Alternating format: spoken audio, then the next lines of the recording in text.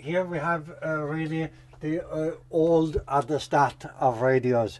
We have crystal sets that the older generation would know. You had a piece of different minerals that you could use to reconvert the signal back into sound, and it was quite easily to be seen here. You had to use this little piece of wire and find a place on the crystal that done the job, and all you needed was an aerial and an earth, and you had a cheap radio. They came in all shapes and sizes, very simple. This was a handmade one, very few components, so it was cheap. It was the poor man's radio. I have quite a lot. I have maybe about 60 of them. I have here a very interesting one. You needed headphones, of course, to listen to the sound, but this clever German, he built the crystal radio into one side of the earphones, and so this was just the aerial and the earth. And coming back here, a very interesting radio. Colonel George R. Smith, he was a German, an American general that came to Germany at the end of the Second World War with the American Army. And how did you get your hands on that? Somebody that had inherited it somewhere or another from the Colonel Smith sold it to me, and that's a Zenith. It's a special, you can see with the aircraft on it, it was a special radio for aircraft and for shortwave. Yeah.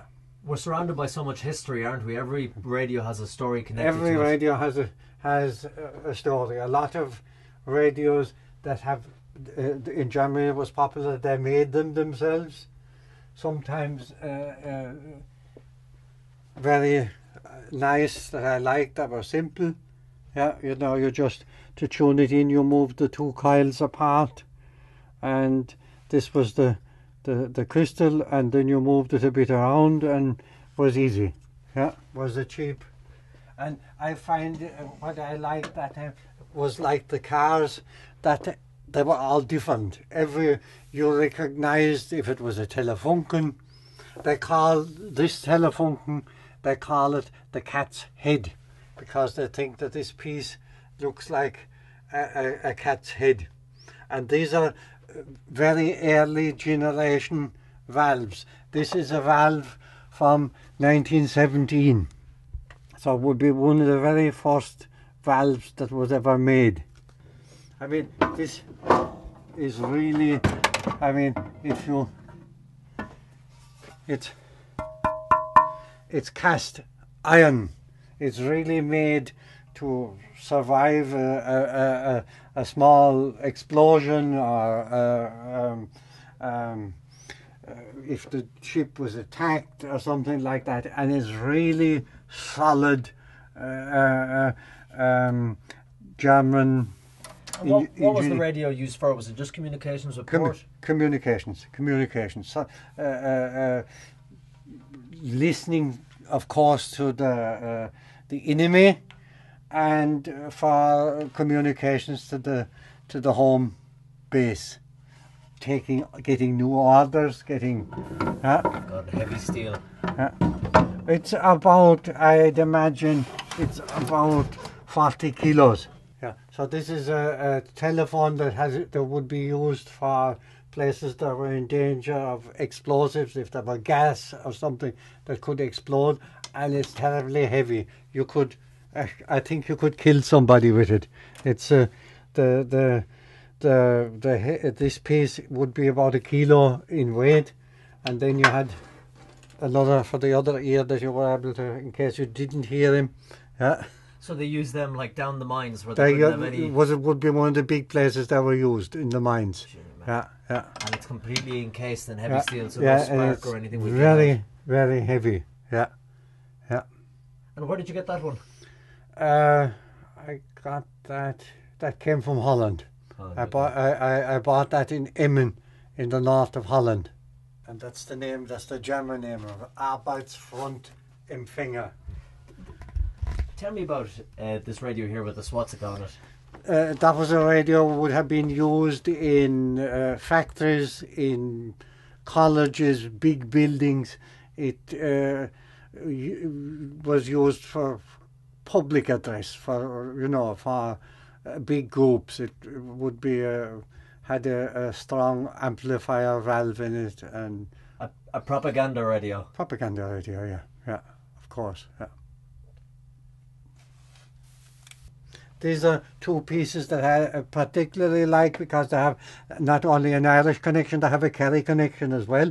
I found this key years ago in I think it was in Ardfert somewhere, and it had the Atlantic College on it, but I didn't know where that was, and this was pre-Google, so I had to look through magazines, and I was pleasantly surprised to find this advertisement from the wireless capital of Ireland, which was in Carasavine, and the name the Atlantic College. So that was the key from the Atlantic College in Carasavine.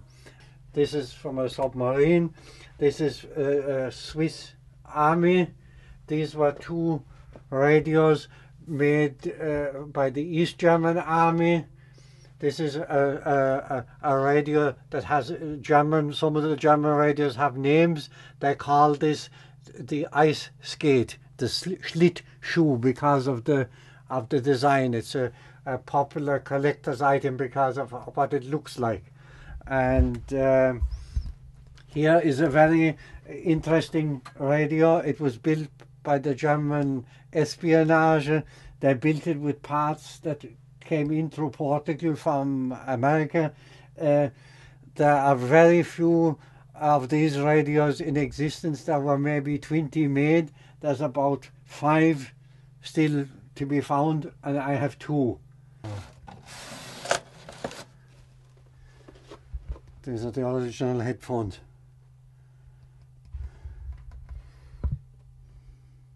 So your grandfather would have been wearing those headphones? He might have been wearing them headphones, yeah.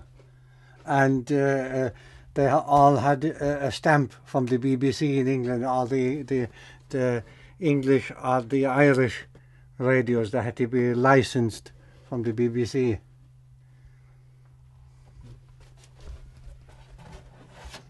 This is a superphone from the Schaub company from Stuttgart.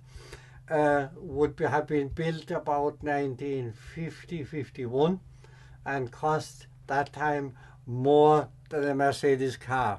It cost that time about 1,700 marks, which was a lot of money at that time. A normal worker would have been earning maybe 200 a month, so it was more than a year's wages. And it has been completely restored. It takes, like all the old valve radios, it takes quite a while to heat up. And a feature of these old radios was the nice magic eye for tuning. And the special thing of this, I don't know if you can even see it. It's a recorder. It was one of the first things that you could record, actually, the radio program. And it was a tape recorder, but on wire, on this very thin wire. And you'll be surprised to hear the quality of the sound of this. So that's playing off a wire, not a tape, not a disc. Yeah.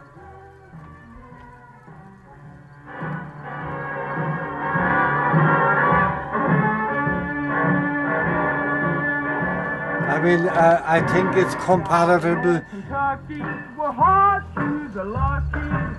There's a village smithy standing under the chestnut tree. Hear the hammer knocking.